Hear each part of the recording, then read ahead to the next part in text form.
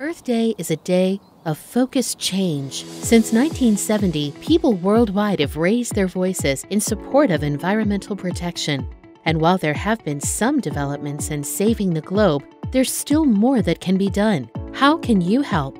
I try to take care of the environment by reusing bottles, reusing grocery bags. I don't use plastic straws. I always use my metal straws, and I bring that everywhere I go.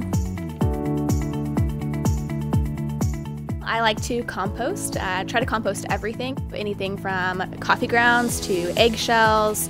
Composting allows that trash not to go out to the world, and you can repurpose it in your garden. Well, in my life, I've lived in a few different places and have moved from place to place. In doing so, you shed a few things along the way and find that you don't need that many things. And so I buy fewer things.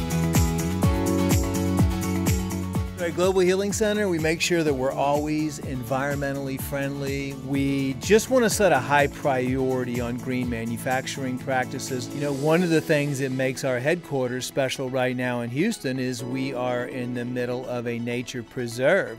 It makes you feel like you're part of nature instead of being in a big city. And that gives our employees a really beautiful and peaceful spot to work, even if they want to work outside for a little while, go for a walk, refresh their mind so when they come back in, they can focus on our mission, which is creating positive change in people's lives every single day. It's up to us to ensure we take care of our time on the planet for the future. Let this Earth Day kick off opportunities every day for you to protect the environment, live more consciously, and live healthy.